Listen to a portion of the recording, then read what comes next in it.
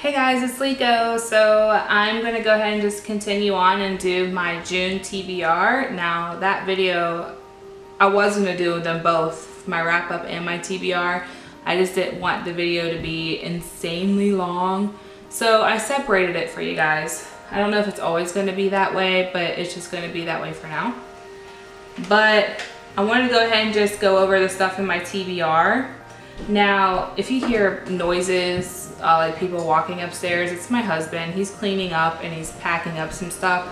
I told him I wasn't gonna help him pack upstairs because I had videos to film and but I'd pack up my books. Now I already have 19 boxes of books packed up and then I still have a full bookshelf. So I told him that when I was done filming, I would pack up all my books and then that was it, because I have editing and stuff to do, but tomorrow I'm down. Tomorrow he's got me. So yeah, so we're just gonna jump into my TBR here. The first series that I want to read is the Hush Hush series by Becca Fitzpatrick. Now these books have mixed reviews. There have been really good reviews and really bad reviews. So basically, I'm noticing that if people didn't like Twilight, they're not gonna like these books. So, because it's kind of like a Twilight ripoff type of thing, that what they're saying. But I am not ashamed to say that I love Twilight. Twilight got me into reading, and I reread Twilight all the time. The book was so much better than the movie. Yeah, it was cheesy, but the movie made it cheesier. So I'm not ashamed to say I really loved it. And I'm already starting to read this book. I'm on page 115 and I love this book. This book is great. So I'm excited because I was afraid that I wasn't going to love it. But you know what? I'm not ashamed to say I love Twilight, and I'm not ashamed to say I'm going to love this one too. This is about a girl named Nora, and she is trying not to fall in love with a fallen angel, but she does, and his name is Patch. So it's going to be one of those awesome guilty pleasure paranormal romance type of deals, and I can get down with that. So if the lighting changes in here, it's because it's partly cloudy, and I had the overhead lighting on in a previous video for a while, but it just didn't really look right in my video. So I was just like, fuck it, and just turn the light off. So we're just doing natural lighting today. And then when I'm done with that, I'm gonna read, Crescendo, which is the second book in Hush Hush. Then we have Silence, the third book. And then the last book is Finale. So I'm excited to read these. These are pretty quick, so I'm probably going to read them all in a week. So I say that's probably my first week of reading in June. I also am going to read The Assassin's Blade by Sarah J. Maas. I read the Throne of Glass book and I did not like that book.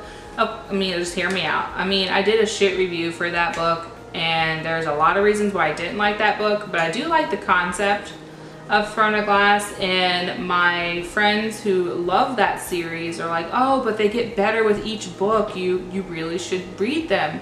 So I'm like, okay, I'll give it a shot. And then my friend tells me that Assassin's Blade was really good, and it kind of gives you a background story about, what happened before Throne of Glass. So I was like, okay, well, I guess I'll read that one, and then I'll go ahead and read Crown of Midnight, Heir of Fire, just read them all. But I really loved her A Court of Thorns and Roses trilogy. I really, really, really loved that. So I'm willing to give Throne of Glass a chance, even though the first book was not my favorite book. I did give it a lower rating than I wanted to, but I am going to give the whole series a chance as a whole. And I'm going to start off with this one and see if I like this one a lot better. So yeah. I'm also going to read a book that my friend wrote. She's a YouTuber, or booktuber I should say. It's Unicorn Hunting by A.R. Hellbender. Roya, I'm reading this this month, I promise. I'm going to review it for her also. I did not get this book for free. I did not, you know, she didn't give it to me in exchange for a review or anything. I bought this book with my own money because I wanted to support her and I wanted to support her channel. And I also wanted to give her a good book review, like a good honest review. So I'm really excited to read this book. It's about a unicorn hunter cow, or Kaylin, and she basically questions herself, like, should we really hunt unicorns? Like, is there really a need, or is this necessary? So I guess it's, from what I'm reading on the back, it's about a unicorn hunter who doesn't know if hunting unicorns is good. Like, she kind of questions her morals.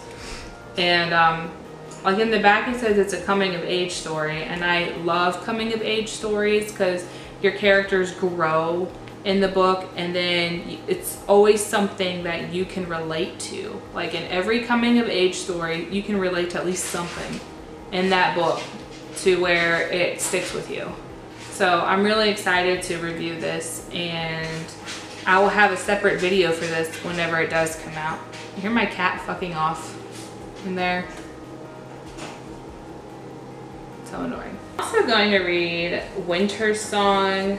I've had this book for a few months. I've been dying to read this book. It's about the Goblin King, and I'm saving it though. I'm saving it for a buddy read with Melissa, and she wants to read this book. So I'm like, yes, let's read this book this month. So whenever she's ready for it, I'm saving this book for that. And I love buddy reading with her. She's so much fun. She has a Facebook group. If you want to join us on our buddy reads, and feel free to like the page and be involved. This month we're going to be reading Geekarella, and I'm really excited for that one too. Like, as soon as that one comes in the mail, I'll be picking that one up and reading it.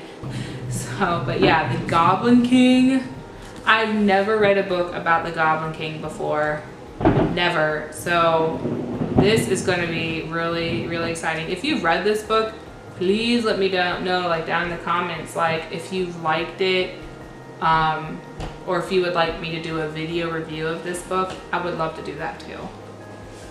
This one I found at my local thrift store. It is a guilty pleasure beach read, and it's The Au Pairs by Melissa de la Cruz, and there are some bikini butts on the front. So I have a TBR jar, so I kind of like pick from my jar mostly.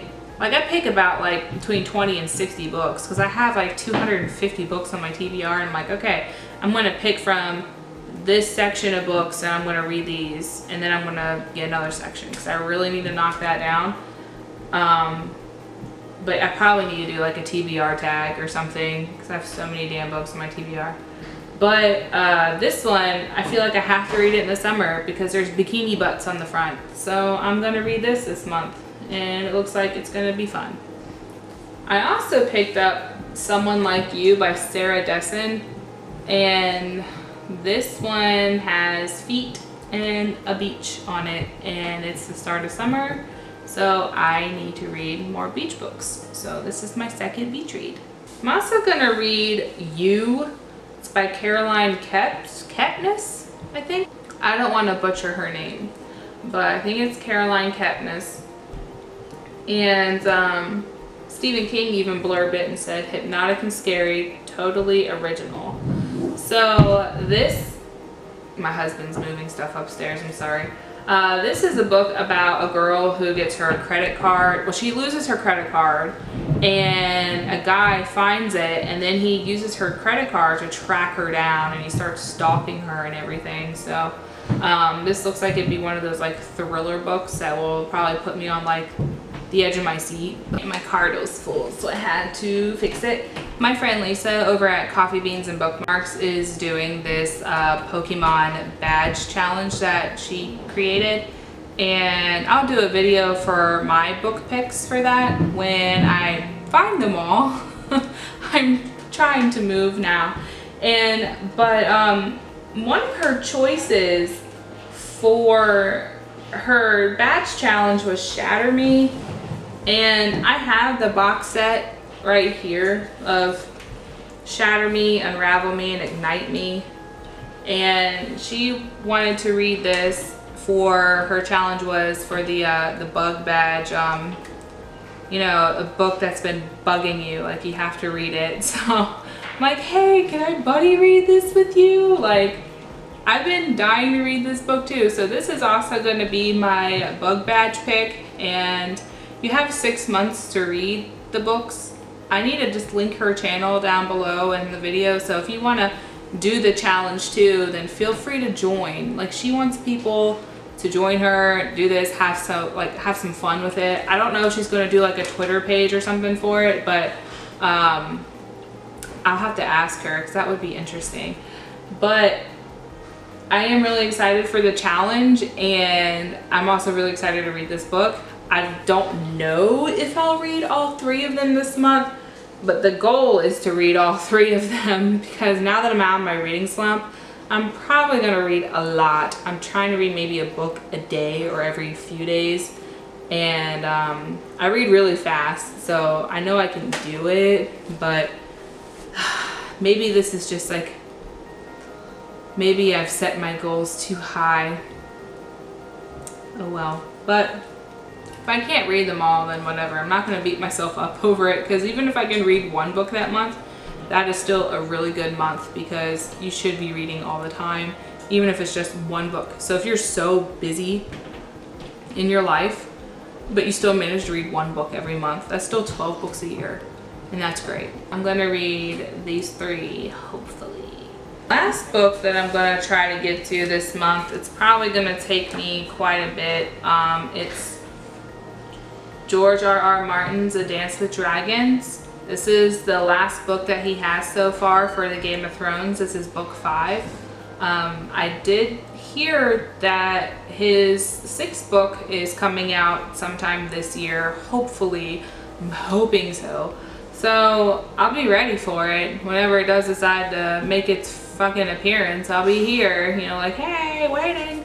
But I haven't seen the show at all. I've seen half the pilot, and I told myself I'm gonna read these books before I watch the TV series. So my goal was to read all 5 of them by July when the new season comes out, and I started the first one in January, and here I am. Here's book 5.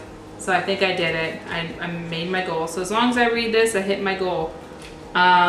This book has, let's see, I know the audiobook has it at 49 hours of listening time. That's crazy. But it's 1,051 pages, and I'm ready for it.